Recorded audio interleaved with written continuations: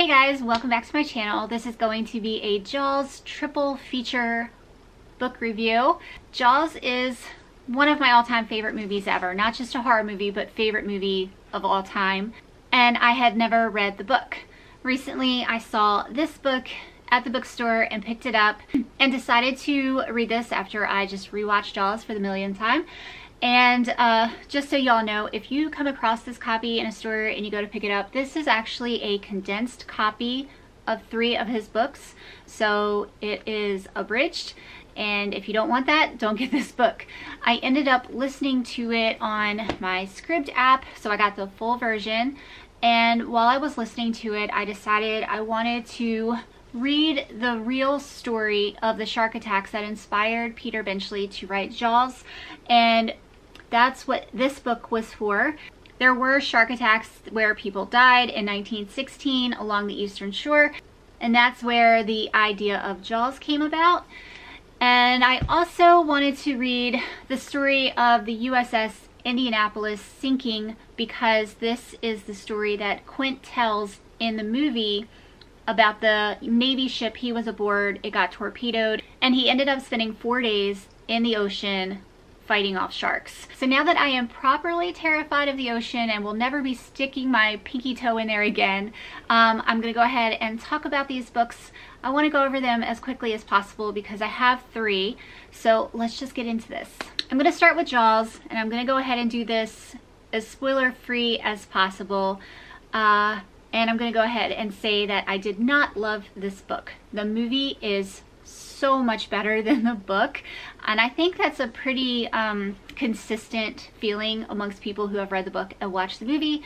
There's a lot of elements to the book that to me feel very soap opera-ish, and I feel like Steven Spielberg cut all of that junk out and left just the best bits of the book in the movie and expanded on the best parts of it. The book focuses more on the people of Amityville, especially Chief Brody and his wife and their relationship, and then her relationship with others.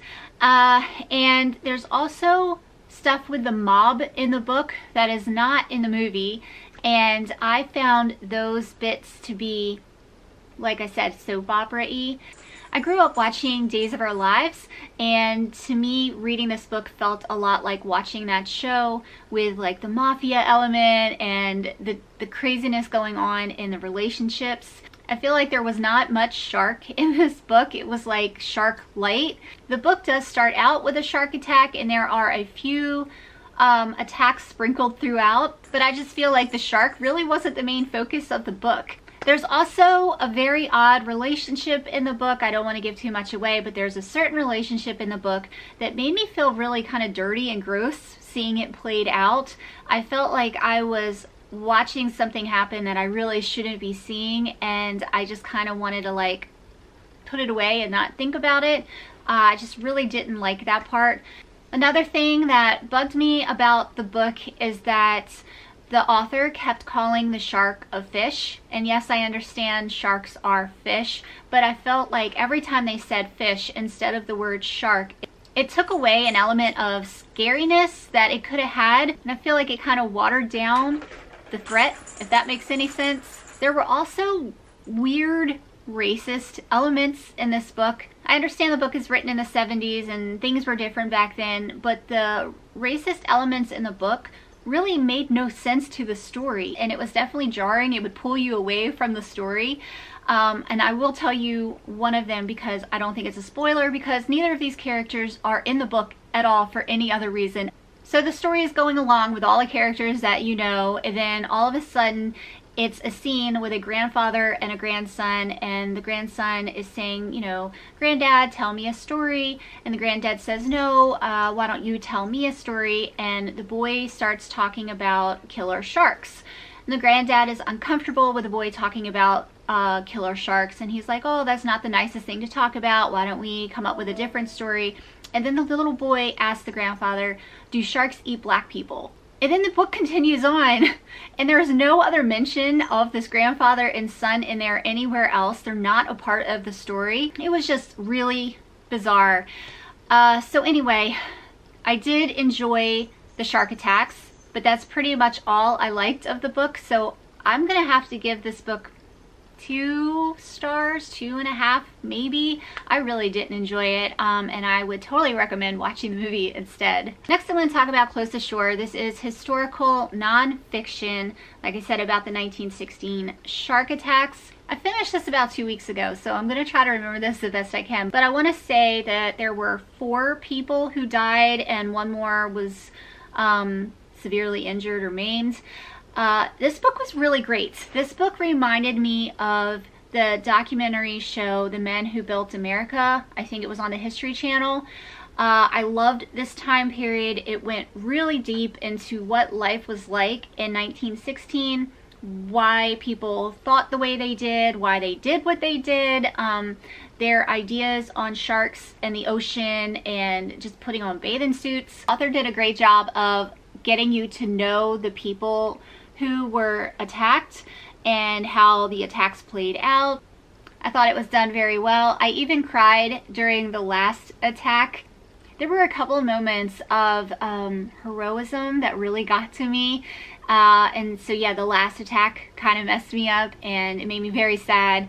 But yeah, this book did a wonderful job of explaining those shark attacks and the time period. I used to only read historical fiction for a couple years, and I haven't in a while, and this book made me realize how much I miss reading about historical things, either fiction or nonfiction, doesn't really matter. So I am definitely glad I read this.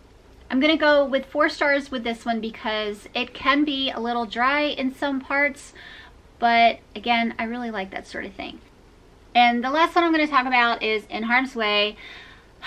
I don't know how to do this one justice. So this is a nonfiction book about the USS Indianapolis, which was a naval ship during World War II in the Pacific that got hit by Japanese submarine torpedoes and was sunk. 900 men went into the water and only around 300 men came out.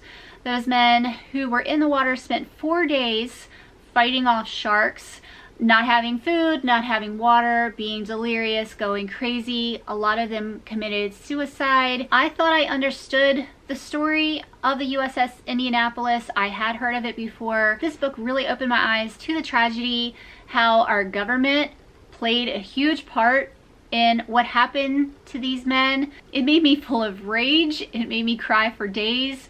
I had to take a break from it for a while. When the men were finally rescued, I took a few days off before I finished it, thinking, okay, I'm good now. They're all safe. I can resume this book. But then it talked about what happened to the ship captain after the rescue, and I continued to cry until the last page of it. I would totally recommend this book. I think it's a must read. I would have it as required reading. I think I'm going to have my kids read it. The author did an amazing job of explaining what was happening and getting you to know the people who were in the water, what their lives were like, what they were thinking and feeling. And so when things would happen to them, you were just devastated. It was like losing your friends. I'm getting upset talking about this. But yeah, it was so realistically written. It felt like watching it in real time. So yeah, I would recommend going into this book being prepared to be devastated and feeling all kinds of things.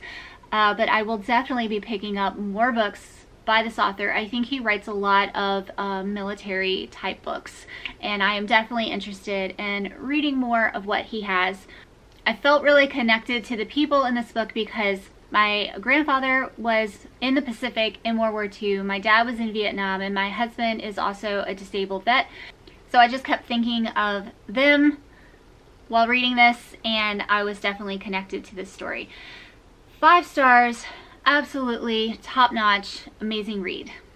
If you are interested in sharks, shark attacks, ocean tragedies, I would definitely recommend watching the movie Jaws or reading these other 2 books.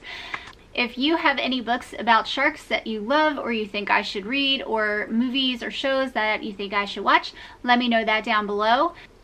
I'm gonna go ahead and get off of here. I hope you all have a wonderful day and stay out of the ocean.